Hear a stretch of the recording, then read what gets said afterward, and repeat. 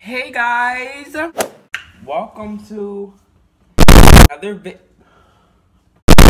Today's gonna be a story time about how I got into a fight in the 4th. Well, we was in 4th grade or whatever. I was scared back then, like I didn't know how to fight and I was scared of people or whatever. So we was in class or whatever, and this boy named, let's just call him Peanut Butter and Jelly. So PB&J. So PB&J, he apparently was talking